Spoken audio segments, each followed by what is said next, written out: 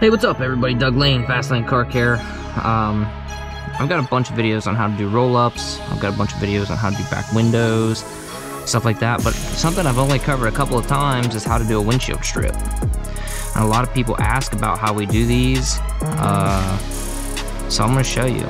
So one of the questions we get a lot is how we cut this perfectly straight line. I want to spoil it for you. It is the factory edge of the film, so it's the straight edge of the roll, but because of the curvature of the glass, it looks curved. Now this isn't exactly where it's going to go. We haven't measured it out or anything. If you watched the last video, we basically just cut the excess off of our back window, right? And this is what we're left with for a strip.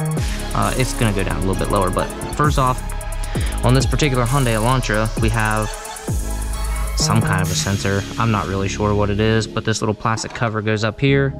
You literally just kind of gently pry it off and put it somewhere safe. I like to put it in either the cup holders or the cubbies or whatever. And now secondly, on this particular model, we have a T20. See out there, T20 Torx screw up here. You don't have to take it all the way out. You're literally just gonna loosen it a couple of notches. What do we got here? Okay, so this little guy, let me see if we can show you that. It needs to slide down and then come down out, okay? So now, we're really just slid it down. That way we can slide our mirror. Oh, maybe. This thing's making me look stupid. Okay. Give that just one more little turn there. There we go. Now if you didn't see how I did that, I just slid this little plastic piece. Of course now it's not going to want to slide. I just slid it up. Got a little electrical connector. You just want to push down on the little tab. It's kind of like a GM style.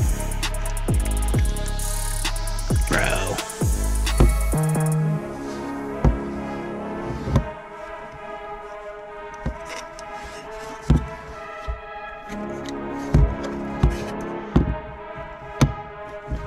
Yeah, so why are you not coming out of there? Well, got a pick. Let's see. We're gonna need it anyway for the other connector. So are we lifting up here? Yeah, probably. Or is it down here?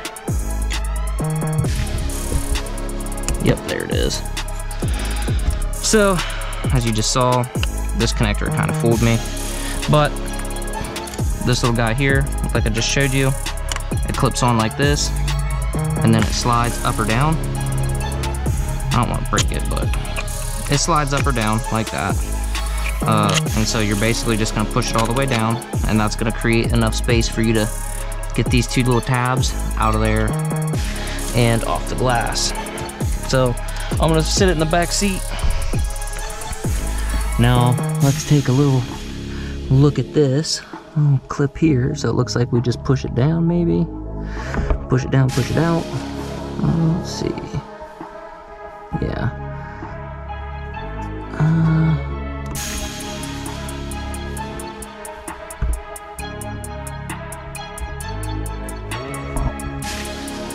Here's the deal, I want to do it without stabbing my finger because these picks are real sharp. Come on, little buddy.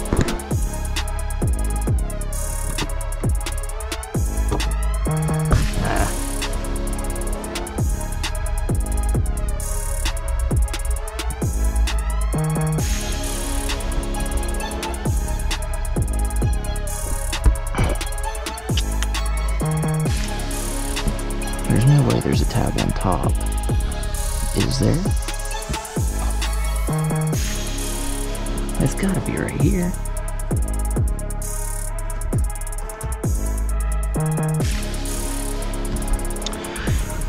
Well, I'll be.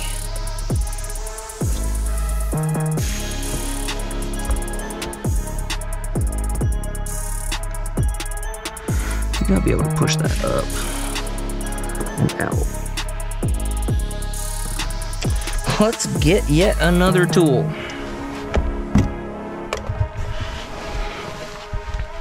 I don't like leaving picks in the car because they have a great tendency to poke holes in things, especially if you're not paying attention. So push that down. Maybe push that with my fingers. And then oh,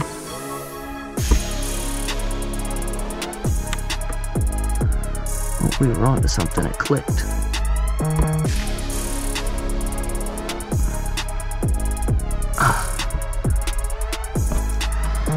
Body. What are we doing wrong here?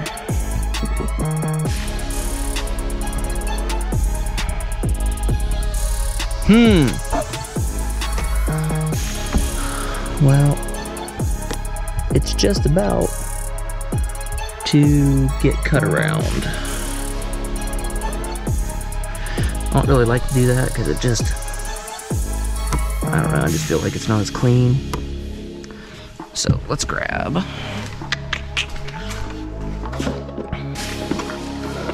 let's see.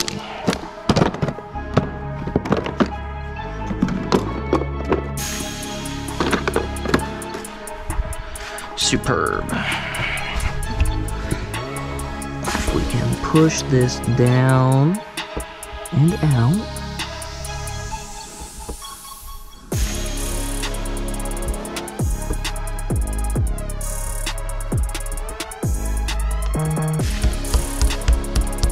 Yeah, I think these little tabs end up going underneath it.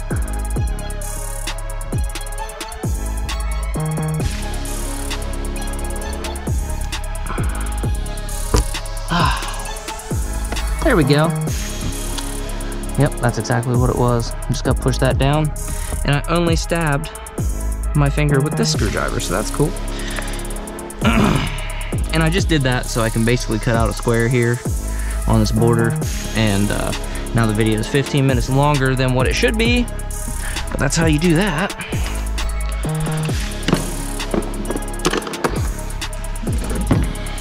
Oh, we're bleeding. Okay. So, get some dash protection here. Could use my soak rope, but really don't need to. Because these little buddies right here will do just fine. So, here's what we're gonna do with this.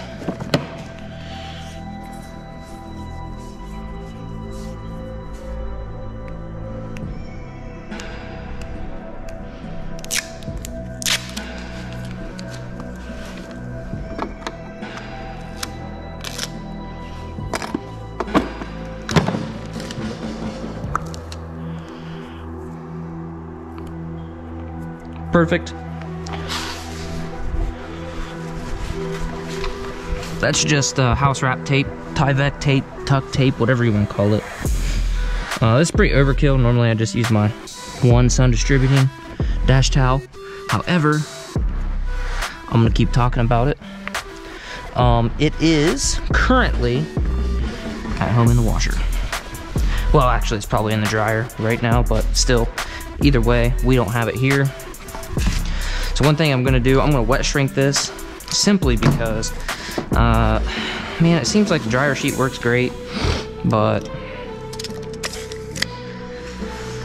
what happens is, if once the dryer sheet dries, it like doesn't want to stick to the windshield, and then the film that is doesn't want to stick, and then it just makes it more difficult to do what you want to do. So what we're gonna do, measure that. We're gonna call that 10 1/8.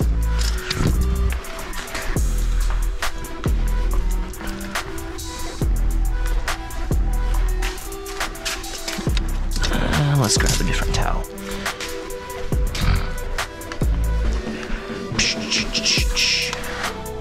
One of these days, I'll like really sit down and think about the videos and you know, plan everything out and make sure that I have everything ready to go. That day's not today. So here we go, we got a Milwaukee marker here, and we said 10 1/8, right? But it was just slightly more than 10 1/8, so right there. Now this will come right off the glass. No big deal.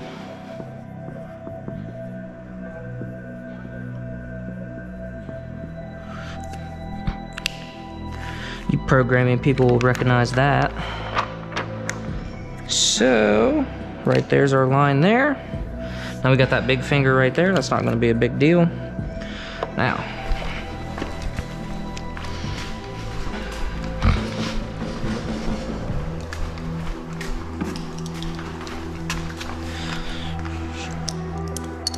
so we know this is in the exact spot that we wanted it, because that's what we pulled our reference from.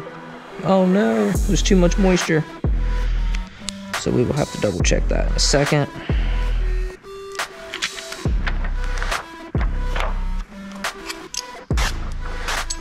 So there is a possibility. Yep, it did shift. So what we're gonna do is that right there.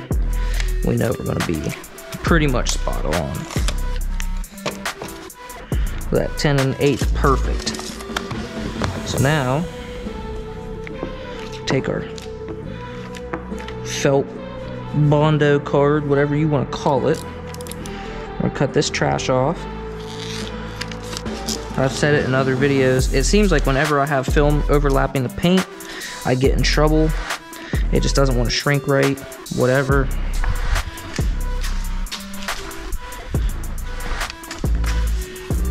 Could just be me. Could be operator error. Let's confirm. 10 1/8, just over top of it. All right. That's why I love these Milwaukee markers. I think they're way better than Sharpies. But here's what we're gonna do, what you need to do, no matter what windshield it is or whatever, you need to measure from the same spot. So you can't measure here and come down, right? You need to say, okay, we're right here in the rain channel. That's what I like to do. Come straight down. You know, where does your dot matrix and your film, where's that all land? I can get these within like a 1/64 of an inch. Which is pretty dang good. The big name local tint shop here, they shoot for 1 inch. That's what they told one of their customers. 1 inch.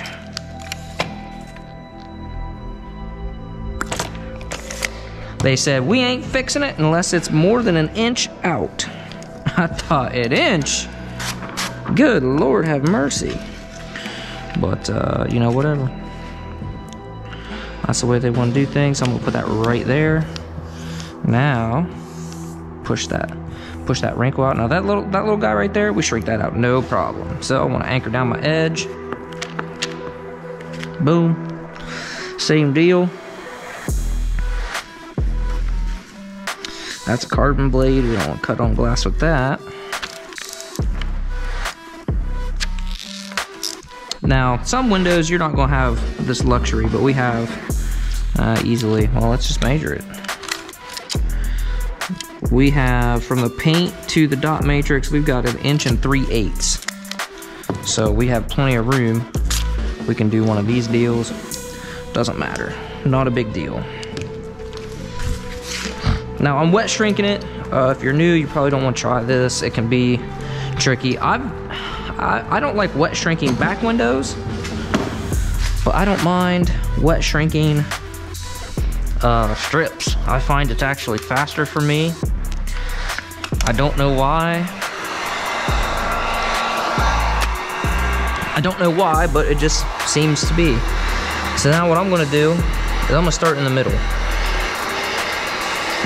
The middle of the glass and the middle of the strip. And I'm gonna kind of do one of these. I'm trying to shrink about 3 inches right here in the middle. So I can basically do like a miniature H pattern. Now wet shrinking is gonna take a little bit longer because the water is gonna keep the film cool. while you're trying to shrink it. So you can get yourself into trouble with that if you're new. Sitting there with the heat in one spot and then it starts melting or burning.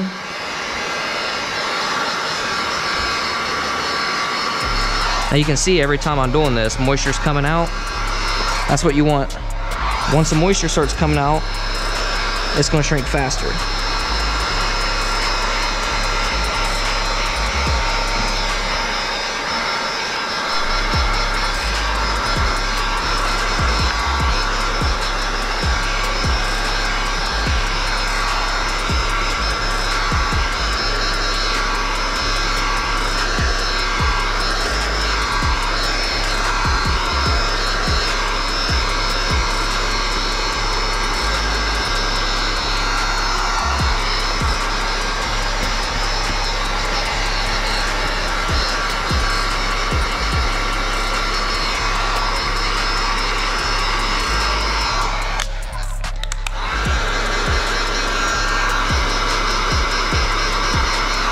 Now what I just did right there is I just dried that out.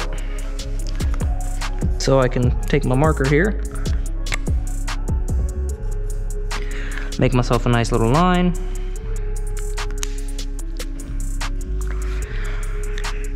Now, I'm gonna go around to the other side. Rinse and repeat, rinse and repeat.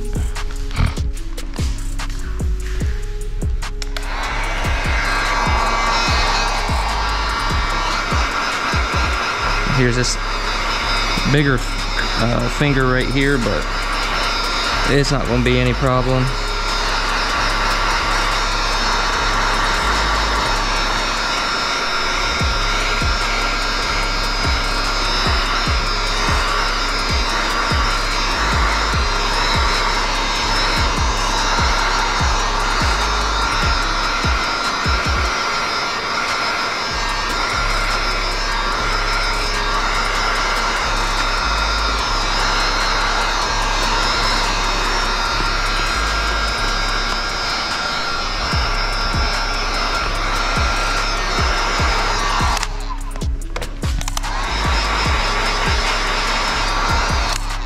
There we go. Same thing. Just gonna touch up our line right there. If you haven't figured out what we're going to use that line for yet, you're in luck. You know what, might as well bring this back over with me. One of these days might be cool and have like extension cords, you know what I mean, have them just on the reel, and then that way you have a heat gun on each side and you don't have to search for one or drag it around, but that day's not today, so work with what we got. So spin this around here.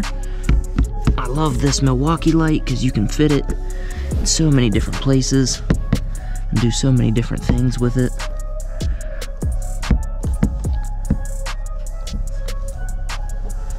Hey now. Alright. So now we'll do something like that, I think. Yeah, that ought to work. Snap a blade. The trickiest part about this whole situation is going to be this and this. We have a border, but it's very faint. We don't have much to work around.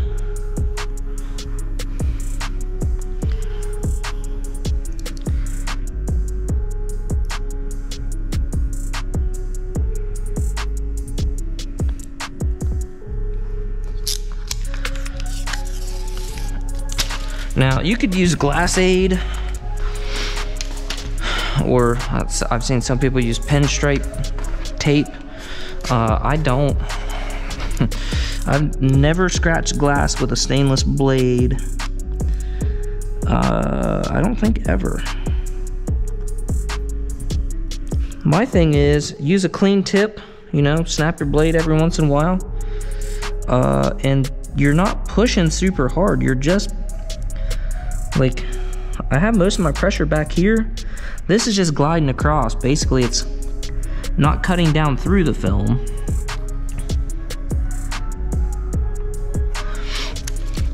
You push it in and then drag it, if that makes sense. So you're just cutting through, and then you're just pulling it. See how it cuts like that? I mean, that's the best way I can explain how you're doing it. Now, yeah, if you're putting a lot of pressure on it, or you got your angle up like that, yeah, you can scratch it with a stainless blade. But look at my house wrap tape. All right, so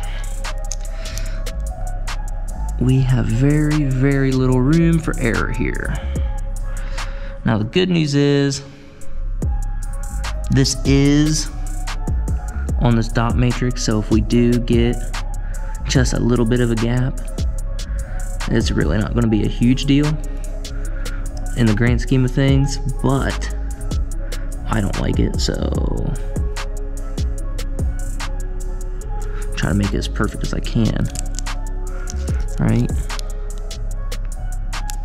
Okay. I mean, it's not pretty, but that'll work. So now, same deal with this.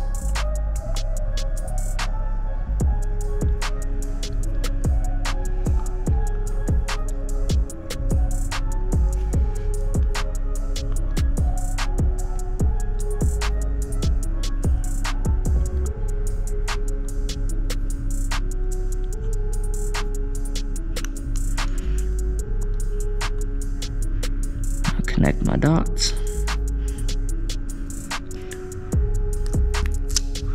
Now the big question that I have, let's go ahead and snap another blade just in case we have to do some trimming inside. Here's my question. Yes, that was it. So you could probably see the shadow of this connector right here. And I was hoping that it is exactly how it is. The connector is raised up off the glass, so we got our straight cut there. We shouldn't have to trim anything, but just in case we have a nice clean blade, we can reach up there and do that.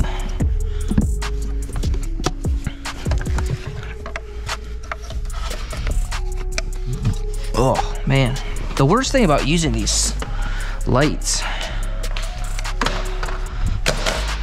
is they're so bright. They're so bright, man. They kind of temporarily blind you. What time is it? 11 o'clock. Ugh. I like to get this thing done by roughly noon. That's what I'm shooting for, but we'll see. So we got, let's see, 8, 10, wait, 1, 2, 3, 6. 6 windows after this.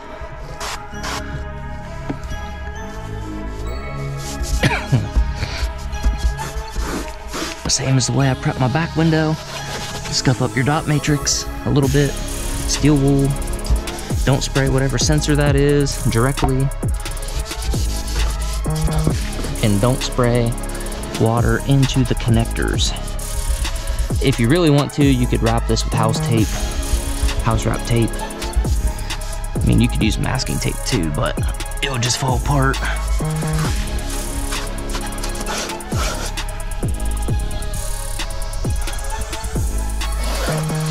Something else I don't really talk about, when you're doing this, you're also trying to feel for any contamination in the glass. So like, sometimes you'll have a windshield that has like a speck of tar or something on it, something crazy. So you want to make sure that you're feeling for any rough spots that that thing's gonna grab a hold of.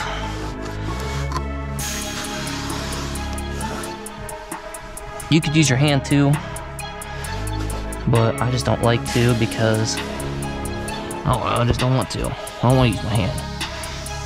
99% of the time I can feel it catch on my SOS or my my scrub pad, whichever one of these I use. I can generally feel it.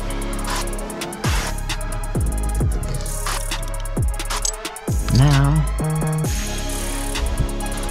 here with the hybrid. Clean this up. Tell you what, the Orange Crush is another good squeegee that I like. I enjoy it.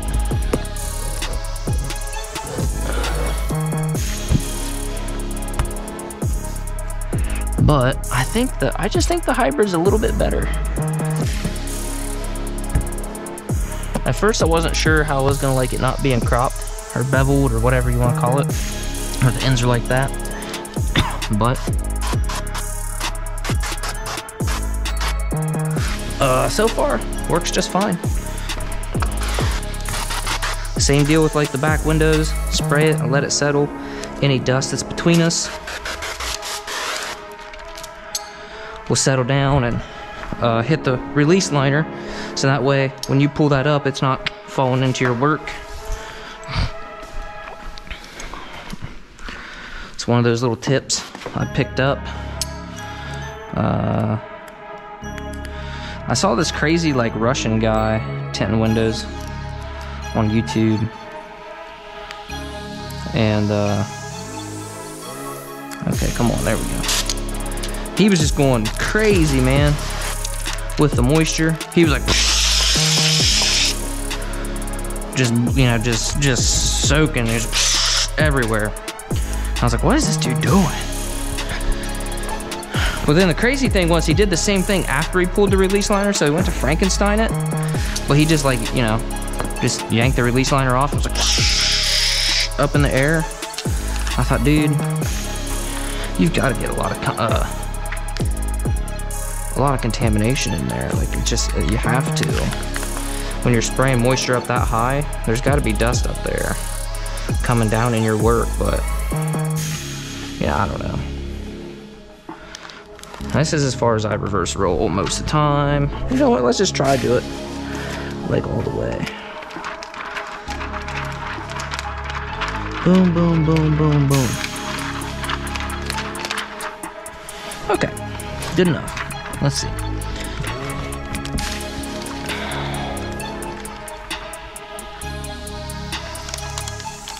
This is my problem with reverse rolling. There we go, that might work. Whoop. Whoop.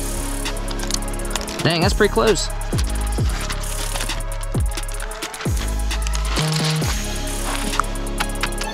There. So pull down that way. Get down. Right there. Oh, daggone. Alright, put that right there on that line. That was pretty much on that line. That's why we drew our lines. See how we're just barely sitting on them? That's exactly how we had them out there. We've got no gaps. Everything is perfectly how we had it earlier. And now, I'm going to take my little Fusion Turbo and push this middle out. I find that if you start from the middle and work out on these, it's a lot easier, because what can sometimes happen is you'll get a little spot, a little finger or something in here, and you've already tacked all this down, so you can't really do anything with it except for try to shrink it. And sometimes that works, and sometimes that does not work. So I like to start in the dead center and work out.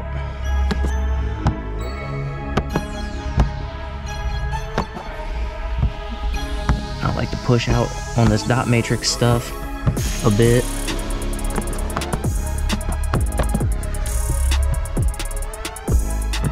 I find usually just going up or down is about the best, but you're never going to get all that out.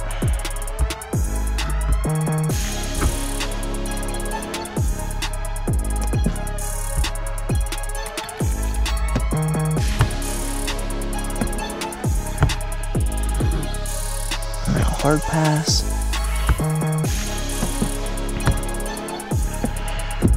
Now, take our whatever tool we grab. We'll take a reflex. We're just going to try to push down this outside edge. Just to get any moisture that might be hanging out, keep it from sucking back in. Clean up any messes. I like to wipe down my top edge. That way the moisture gets down in there. I'm gonna kind of soak up my sensors too. sometimes what can happen if you don't wipe down this top edge is, you know, it'll start to seep back in there, and that's not good. Wipe down our inside of our glass, paying special attention not to hit this. Like, you don't want to go up and down with it. If you are going to touch it, just go across. You'll have a lot better success that way, because you can pull your film up if you're going up and down. So I like to just kind of go across one time, kind of get any moisture that's hanging out there. This isn't really a final clean. I'm just wanting to get the moisture off of there so it keeps it from going back down in behind the dash. That's the whole point of using a soak rope. But I also don't want water spots and soap streaks and all that good stuff. So if you're wondering like about the Windex coming off of there, or the Sharpie marks, this is just straight up Windex, gone. So this is how you do a single piece windshield strip. You can also, like if you had a camera or whatever here, a lot of times you can do a 2-piece strip. And in that case, I would just use the extras, the scrap off of the front doors when I cut them. I'll use the overhang off of that because I use 24-inch rolls.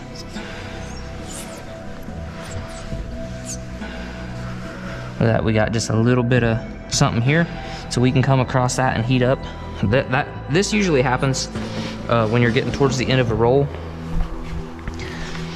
I don't know exactly why. I just seem to notice it. It's like the edge just doesn't want to quite lay down. So what I'll do is just leave it. Hello world, see, it's gone. I'll leave that, let it dry some, and then before I ship this out, I'll come back and push it down with either a hard card or come across it with that Fusion squeegee, the hybrid, and you know, just knock it down. We could sit here and keep pushing and pushing and pushing on it, but it's not going to do any good because the glue's not quite, you know, ready. We could heat it up and do that, but the more we fidget around and mess with it, the more risk we have scratching it and being on the front windshield. You know, customers are going to see that every day. So I'd rather just wait for this to dry, do the rest of the car, then come back, and if we have to use a heat gun, just kiss it with a little bit of heat, push it down, be good to go. There you go, perfectly even. We measured it. It's going to be, you know, within a 64th or so. Another thing to consider, if this has aftermarket glass, which this does not, you can see the Hyundai logo. But let's say they had the windshield replaced. Sometimes these windshields can be slightly off. They can be off-centered, they can be up or down a little bit. You can have glue, the silicone they use can be squeezed out on the glass. So take a note when you're doing one of these cars, or any car, take note of the windshield if you're gonna do a strip. It's got a rock chip in it. It's been filled. Take note of the windshield and then inspect the inside before you start cutting, because nothing is worse than having your pattern cut, getting it in here and then finding out that this edge won't lay down, and then you gotta cut silicone out, hope that you don't pull a bunch of trash into your film, and it's not fun. So it's easier just to take a quick note, look on the inside and everything, and get it squared away. But that's all I got for you guys. Doug Lane, Fast Lane Car Care, single piece windshield strip. That's how you do it, start to finish.